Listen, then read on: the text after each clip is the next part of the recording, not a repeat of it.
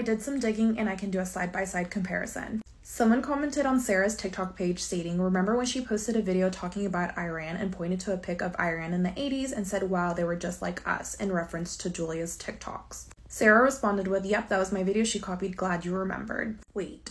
Want to know what happened? Religious extremism. Yeah, that happened. And it's happening in America. And just a reminder, Sarah's accusing Julia of copying her videos verbatim. And I have believed to have found Sarah's video where she's talking about the same subject.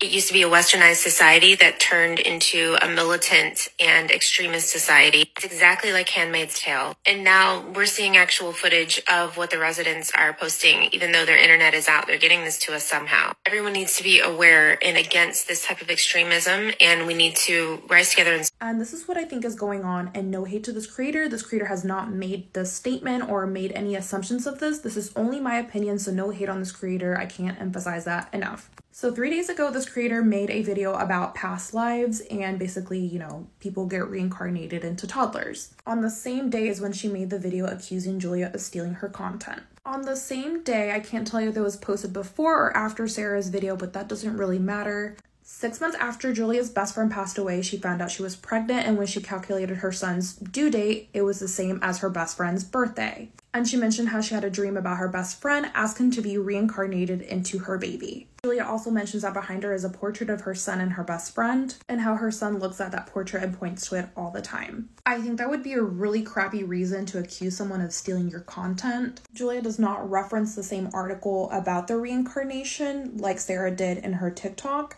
At most, I could see Julia coming up across this TikTok and being like, oh my gosh, like I can relate to this, I will make a video. And I think it would be a really crappy reason to bring drama to Julia's story and being vulnerable and opening up about a hard time in her life.